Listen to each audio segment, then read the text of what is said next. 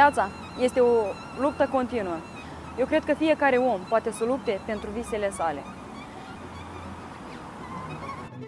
Eu mă numesc Nicoleta, am 22 de ani, am terminat Colegiul Pedagogic Mihai Eminescu în orașul Soroca, iar acum lucrez la Piața Centrală ca realizator și totodată fac studiile la fără frecvență la Universitatea de Stat Ion Creang. Am terminat de educatoare. Îmi place foarte mult profesia, pur și simplu salariul nu mi-ajunge, nu pot să mă întrețin de una singură cu așa salariu. Din acest motiv nu lucrez după profesie. Dar dacă îmi place, eu mă găsesc cam ca și tot așa modelul, mai nou, nu sport. Am ales să lucrez tot în jur, cu mulți oameni, adică îmi place să discut cu mulți oameni, să fiu în preajma tuturor, să vorbesc.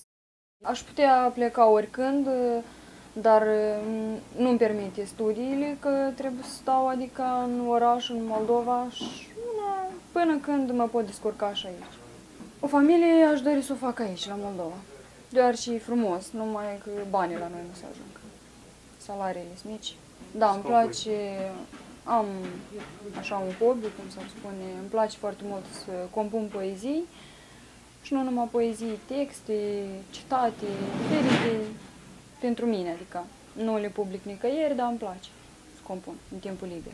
Da, m-am gândit să scriu un buchet de poezii, o carte, adică aș vrea să o public, să o scriu.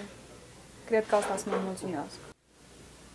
Moldova, cât ești de frumoasă, cu oameni harnici și dornici de învățat.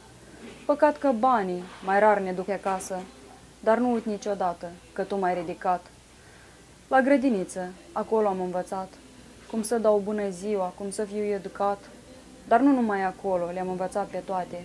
Mi-a trebuit și școală, colegiu, facultate. Am ales anume această facultate, limba și literatura română, deoarece îmi place foarte mult limba română și are adică o legătură cu ceea ce îmi place mie să fac, să compun poezii.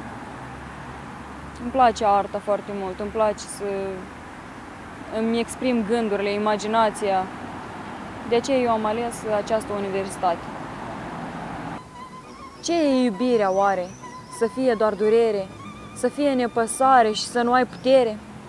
Dar oare lacrima nu-i apă, puțin presată cu durere, și atunci când cade te înțeapă cu o grea amară neplăcere? Tu, pasăre, ce călătoare ai fost, nu m-ai luat cu tine în zbor.